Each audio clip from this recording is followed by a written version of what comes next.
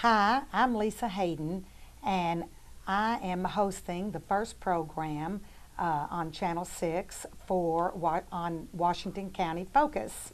So I'm delighted today to have my first guest, Nell Hayden, who is the Main Street Renaissance Director for Springfield. So Nell has come today to share with us what a lot of people have been asking me, and that is what is going on with the Robertson building, which is on our main street and is an old historic building and appears to be being renovated at this time.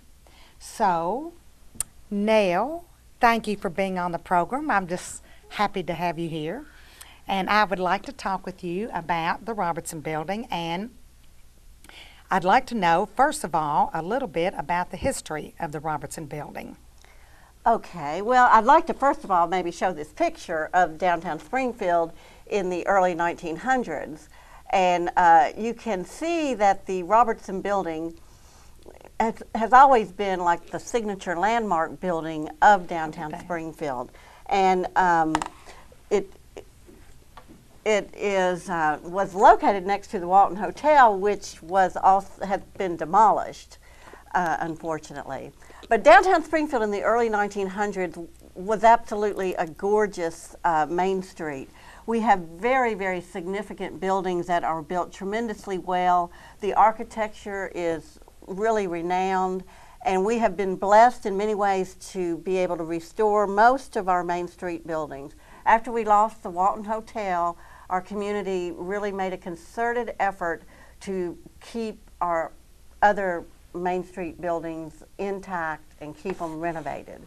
This is a opera house in downtown Springfield, and it was renovated in 2004 and has been just a great facility for the city of Springfield and for our theater. The Robertson building is located across Main, and it was the only facility that had not been renovated in our downtown.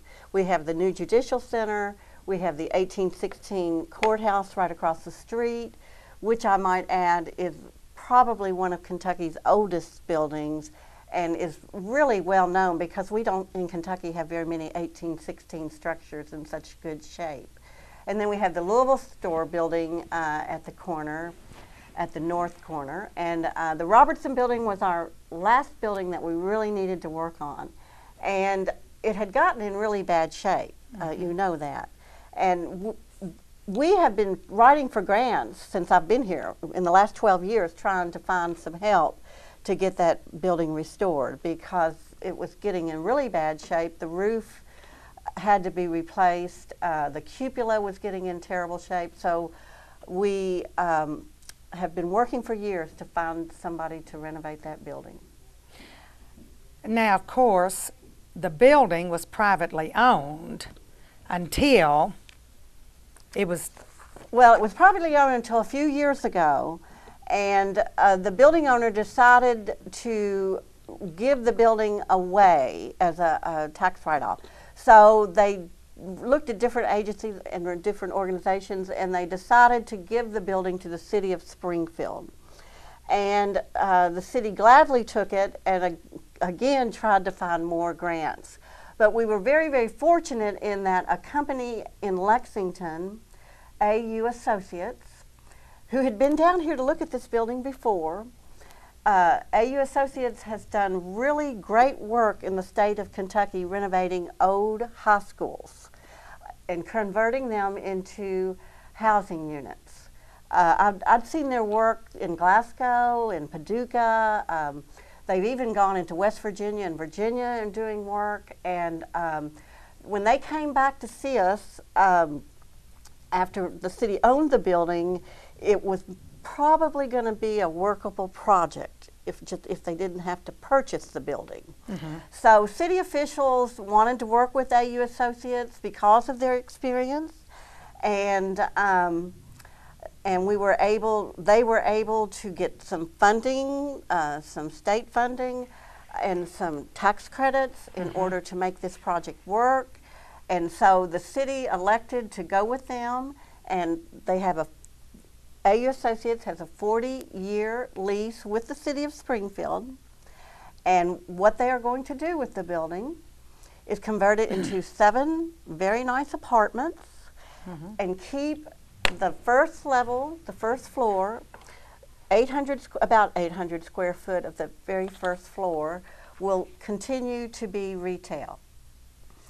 And I just want to go back just a little bit because retail is very important as far as what it was designed to be. The Robertson building was one of our old general stores. When it was opened in 1896, that's when it was built, you could go to the Robertson store and buy anything that you can buy in the Mall of Louisville. And that's where we did our shopping when we were young. So, you know, it was in business probably for many years. I don't know when it actually had to close down. But I know generations of people in Springfield and Washington County shopped there and bought all kinds of products.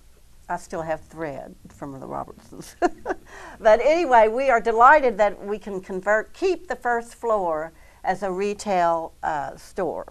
Right. So that's going to be. And there's going to be 7 apartments, 1 and 2 bedroom apartments.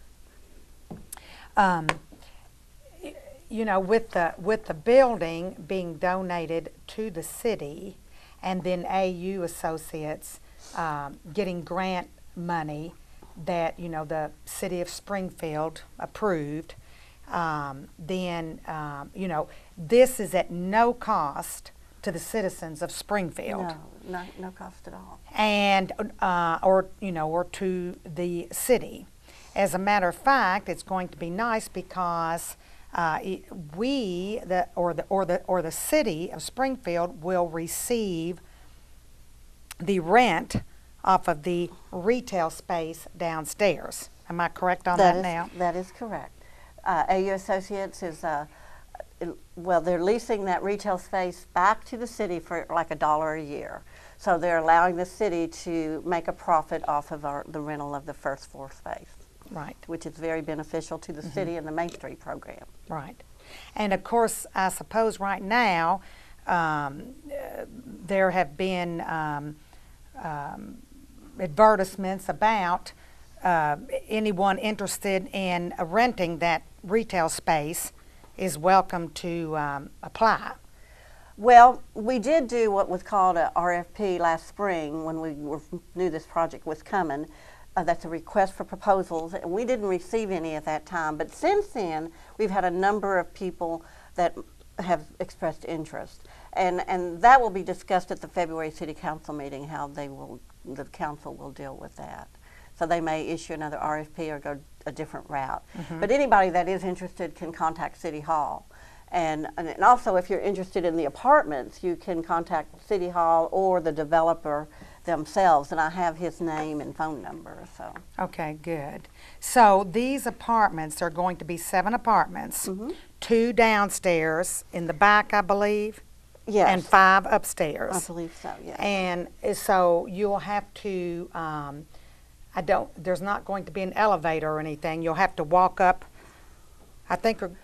Well, one is handicap accessible on the first floor, so that's probably got ramps or, you know, but the rest of them will have some stairs. There's no elevator in that.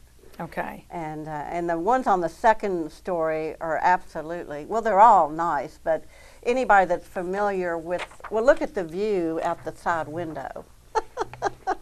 Let me see. It's the Judicial Center. Yeah. And then, of course, the view from the very front is the 1816 courthouse. And those of you that remember Mr. Booker Robertson, he was the proprietor for the Robertson store. His apartment was on the second story that overlooked the 1816 courthouse. And it's an awesome apartment because it's got beautiful, beautiful woodwork, and it has a lovely fireplace that they're redoing. And the views are just spectacular. So in the very front, they're going to be 1-bedroom units, and then they're going to have like 12-foot ceilings. So because they're maintaining the historical nature of the building. They have and that to. is what is required. so exciting, and Yeah. that they're required to do that. They are required to do that. So they will, the exterior of the building will be just like it was when we built it in 1896. The interior, they have to retain a lot of the original woodwork. And for example, this is the arch that, if you remember walking up the steps in the Robertson building into the women's clothing department. Right, right. Well, anyway, that is actually inside one of the apartments now. That archway. Here, I don't want to make sure you can see it. So you'll enter the apartment through the archway, and this is one of your larger apartments. Two bedroom. 2 bedroom. Because there's not going to be any 3. I do not think. I think it's 1 and 2 bedroom. Yeah, I'm pretty sure. Yeah, it's 1 and 2. And of course, you have to be, eligibility requires moderate income. So, because some of this money is through the Kentucky Housing Corporation, so I believe that, you can't be over income. There is an income, but I mean, it's still pretty significantly high. I mean, like, I think a one person can make $30,000 and qualify for one of the apartments. So, and $30,000, is a new teacher or right. That's right. And they go up from there. So there is some wage stipulations there.